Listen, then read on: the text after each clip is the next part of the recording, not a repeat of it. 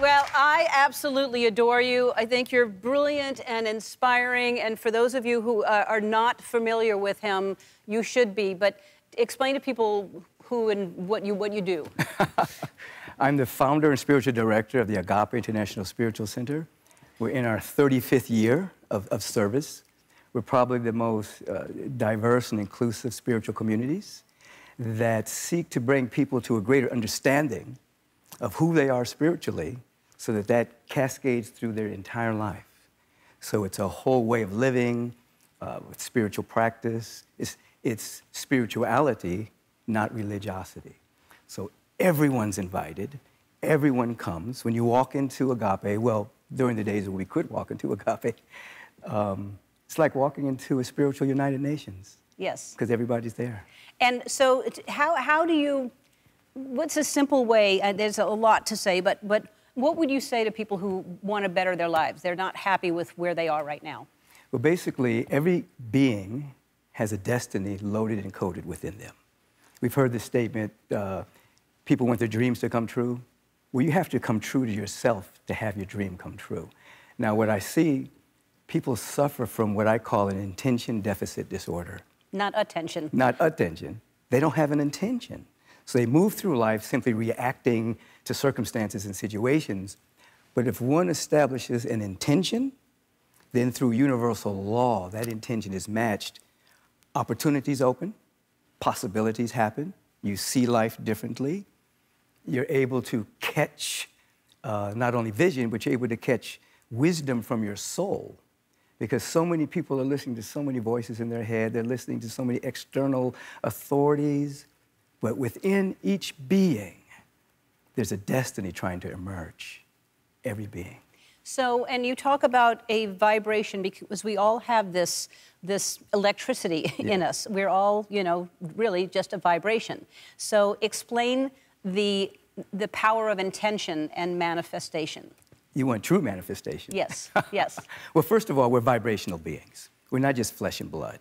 I mean, now science is caught up with spirituality, so you can actually measure people's fields. You can measure people's brain coherence. You can measure the frequency of the auric field. So we're vibrational beings. So the spiritual work that we do, affirmative prayer, meditation, light visioning, chanting, dancing, all the things you do, lift our vibration. And true manifestation, now, you've seen me in The Secret. We were talking about visualization and manifestation.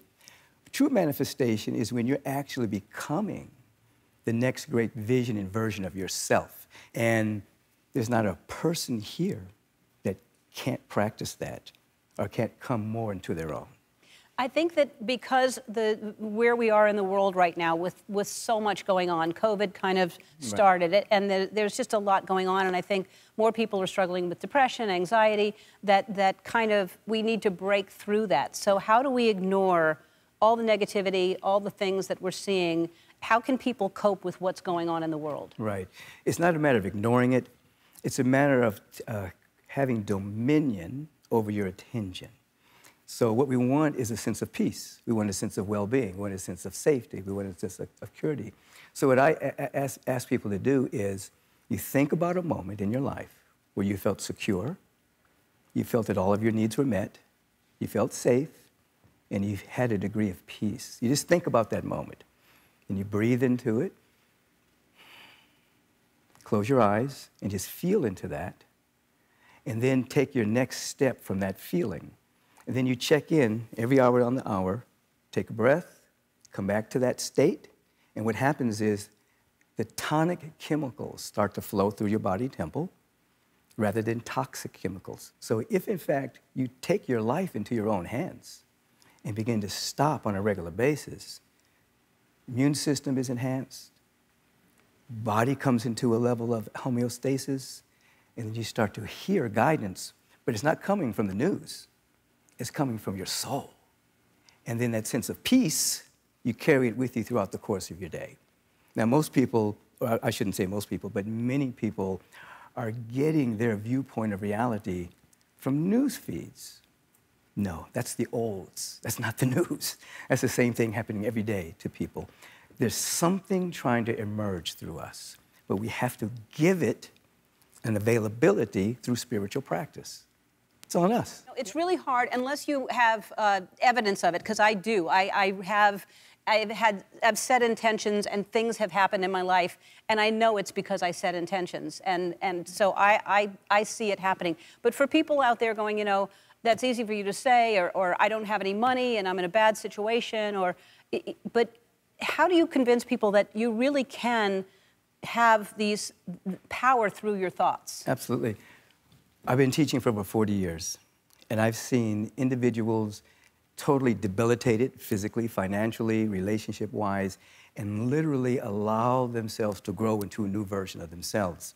Now, what happens is people get comfortable living at what I call a set point. That's their comfort zone. They're afraid to go beyond it. But when you begin to establish intention, you back that intention up with speaking about yourself in a very affirmative way, falling in love with yourself, you know, exactly where you are right now, not comparing yourself to anyone else. You become available to insight. That is, an insight is an event that takes place in your awareness where you suddenly or incrementally become aware of something that you may have formerly believed, but now you know it. But it doesn't just happen. It happens just. It happens when you practice. But what I want people to understand is regardless of how bad it is, that spot right there is their beginning. It's not the end, it's a beginning. And if they begin to just first see a best case scenario, what if this best thing happened? Name it, whatever it is. Now, the moment that happens, your cells in your body and your subjective mind does not know the difference between something that's actually happened or if it's in your mind and your emotional body. So when you begin to take that on, you start to act differently. You start to speak differently. You start to walk differently. And then what happens? The universal presence, through its law, matches that vibration, and things begin to change in your life. But you're not just you can't just sit around and do nothing. You can't ask what I call futile questions. What's wrong? Who's to blame? And why me? Those are futile questions. You have to ask, what is it within me that's trying to emerge right now? What gift do I have to give to the world? Who do I want to be when this crisis is over?